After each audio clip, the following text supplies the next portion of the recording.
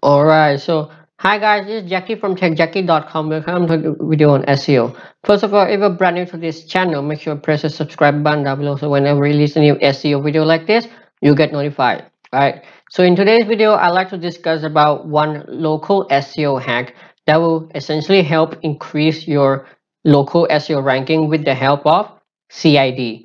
I know many of you have heard about CID and all the buzz around it. So there's linking to it and etc etc.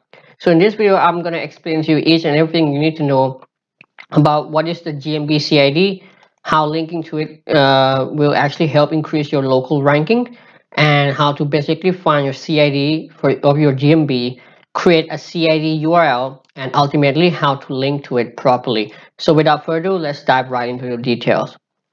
Right, so first of all, you have heard, like you have to link to your CID, you have to find your CID, but what is actually your GMB CID?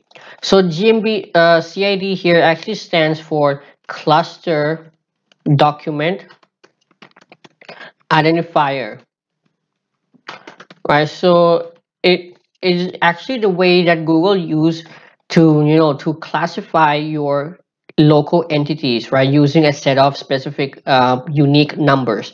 So, let's say Google goes around the web and, it starts finding your different entities associated with your business, right? Associated with your website, so just your NAP address, your NAP details, right? Your links, etc., etc. So what it does here is it goes and browses around the web and it collects all this information and then it assigns to it, and and then it collects into one, what do you say, one collections of entities, and then this entities is being referred or being connected to your website or to your GMBs via a special CID numbers, right? So if I want to kind of show you in representation of this, so it would be like, you know um so it would be like these are all your so let me kind of draw it better. So let's say, this is the tables, right, that contains all of your web entities, right? So inside here, it has like, different information, right? And then all of these are actually kind of linked to your CID here.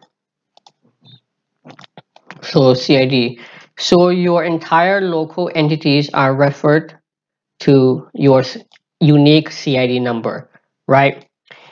So, and that is why linking to your CID URL will help make the process easier for Google, right? Because if you go ahead and, let's say, start, pumping out your NAP information and making it consistent and all of those, what happened here is, Google will first have to collect those documents.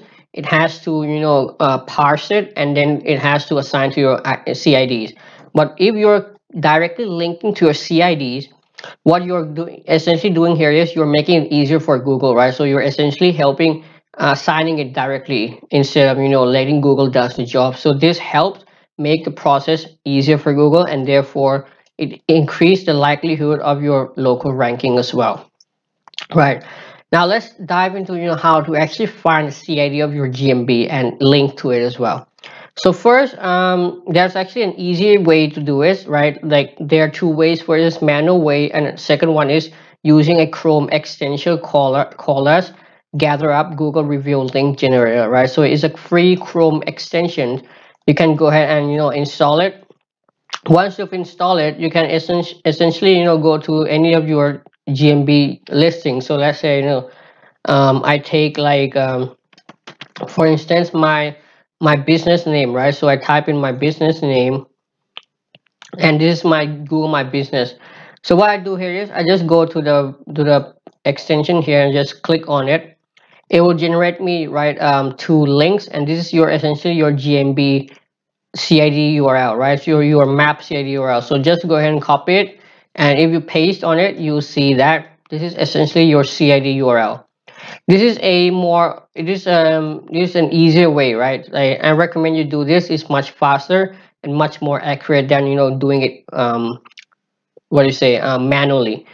Now How to essentially link to it is also not that important, but it can also help, right? So what you want to do here is you want to either link using your exact keyword, right, in the body of the content on the strongest page of your website.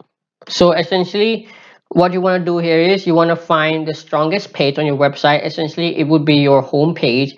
Strongest page here means, you know, fully optimized page, you know, and the page which has maximum number of links pointing to it.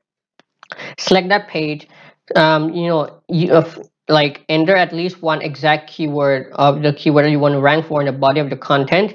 Highlight it, hyperlink it using the CID URL that you've just copied or generated, right? Or you can, you know, link using your brand slash address as a anchor text, right? As an anchor text. So another way you can do here is you can link to your CID URL using either your brand name or your address as an anchor text. So this essentially helps connect your brand entities and your address with your brand easier for Google, right? And uh, other than this, right, beside, you know, just linking on your own website, you would also want to link to your CIDs wherever you can generate backlinks back to your website, right? So this could either be Web 2.0s, right, where you link back to your website, press release, right? Most of the press release nowadays also allows you to, you know, embed CID URL as well, so you can definitely go with it. What else here? Maybe, you know, if you're doing some, you know, geo map embedding in a pbn, right? So you would also want to link to your GMBs directly using the CID URL here as well. So this essentially helps power up your entities, your local entities, and will essentially help boost your GMB rankings. And that's all for it for this quick and short tutorials. Hope you find this video valuable. If you have any questions, feel free to leave them in the comment section down below and try to answer them as soon as possible. That's all for it. Thank you for watching. See you in the next video.